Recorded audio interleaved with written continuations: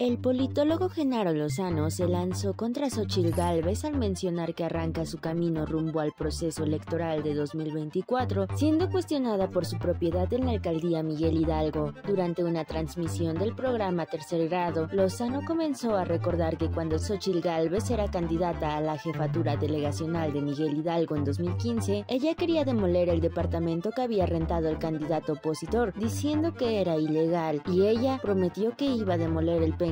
Continuó mostrando su inconformidad, diciendo que ahora Gálvez, como jefa delegacional, no solamente dio un permiso a una constructora, sino que también tuvo un descuento de 5 millones de pesos. Dicha participación fue rechazada por sus compañeros de debate, Leo Zuckerman, quien opinó que era horrible darle eco a esos rumores, que según dijo, son invención de Víctor Hugo Romo, y Raimundo Riva Palacio, quien señaló que el tema se expone puesto a que les preocupa ver en Xóchitl una candidata popular. En redes sociales también condenaron la crítica hecha por el también presentador, a quien llegaron a señalar de propagandista a favor de Morena. Sin embargo, defendió sus comentarios al citar una investigación sobre las propiedades de la candidata virtual del frente opositor.